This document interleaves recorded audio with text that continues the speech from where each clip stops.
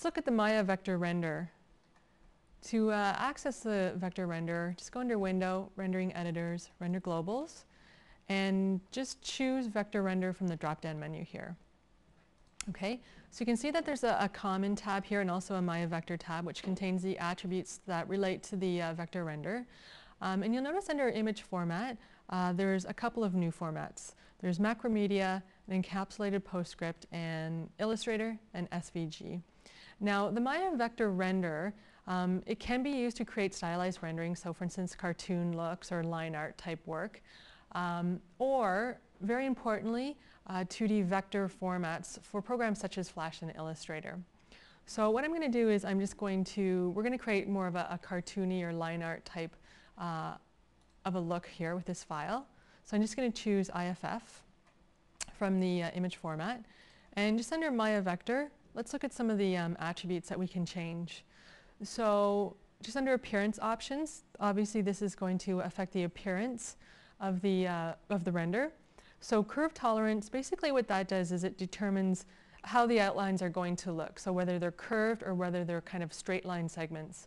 When you give it a value of 0, you're going to get kind of a straight line. And when you give this a value of 10, you're going to get more of a curvy line. The detail level preset, you can choose from this menu, and basically the higher we go here, the more detail that you're going to get in your render. High level, such as 30, produce more detail, whereas a low detail is more like a 10. Okay, so then that would be the detail level here. Under Fill Options, this is how you're going to fill the image, or basically fill in between the lines or the outlines of your image. So you can use a single color, 2 colors, 4 colors, full color. So there's a number of options for the fill style. The edge options here, so you can include sort of the outlines or the edges as well. And these values here are going to determine how thick that line is going to be, so how thick the outline is, as well as the color. Fill objects first. Okay, and we'll do a single color. And just move that over to the side. So what I've got here is a mailbox. One thing I should point out, the vector renderer only works with point lights. So if you have other lights in your scene, a point light will be added for the render and then deleted once the render is finished. But I have point lights in here, so they'll use that. So what I've got here is just a mailbox. And assigned to the mailbox is just a red Lambert shader. And if we do a render, this is just a regular vector render. You can see the results are quite flat. Okay, so we can go in and we can change that. Let's go back to the render globals. And let's change this to something like 4 color. Okay, so you're going to get these like blocks that are 4 colors. Okay, the other thing that you can do is you can just do outlines. So if I just choose Edge Options, Include Edges, I'm just going to change the edge color here. Something like blue. Okay, and so that'll just render out the outlines. But then you can actually change the thickness by changing the weight here. So if we just move this up a little bit, you see that we'll get thicker outlines. Okay, and eventually we can get very thick outlines. And hidden edge, what that's going to do is actually show the edges that are kind of behind other objects, for instance. So if we just choose that, see we're seeing that edge in the back there. Just turn that up a little bit. Okay. So this is just kind of a workflow for getting kind of line or arty type drawings. But in terms of outputting to 2D vector formats such as Flash, we'll go back to the Common tab. And let's go, for instance, to Macromedia. And let's look at the Vector tab now. Okay, so notice that we have one extra little section here that relates to the image format for Flash. So we've got frame rate. So this is a frame rate of the Flash player in frames per second. Then we've got the version. So this is the version of the rendered Flash player file.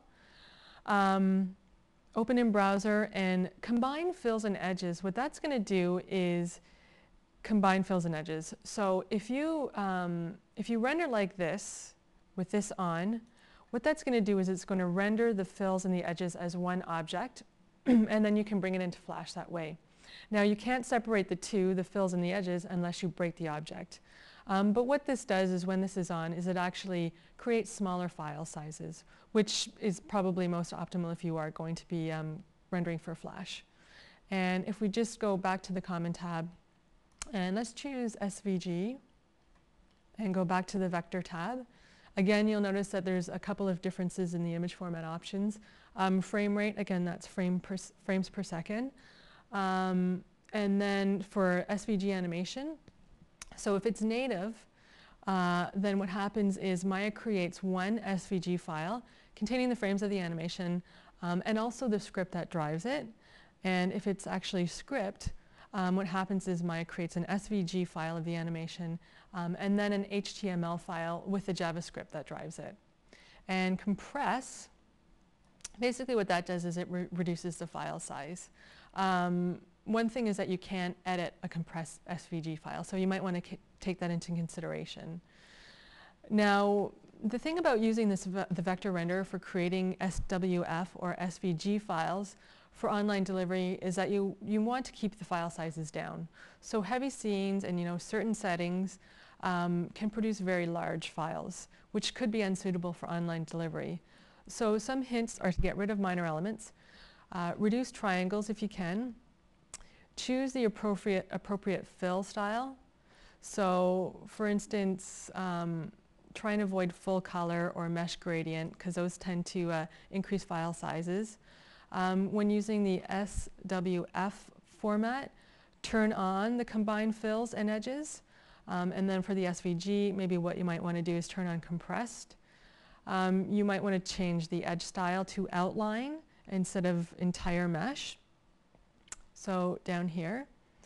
And the other thing is you might want to turn off the show back faces if the surface doesn't render because it's facing away from the camera. Now, some of the features that the vector render doesn't include are bumps and displacements. But with displacements, what you can do is you can convert them into polymeshes by going to Modify, Convert Displacement to Polygon. So if you did that with a displacement, then you can use the vector render to render that. You can't render image planes, things like fluids for paint effects and particles. And as I mentioned, the point lights are the only lights that are acceptable for the vector render.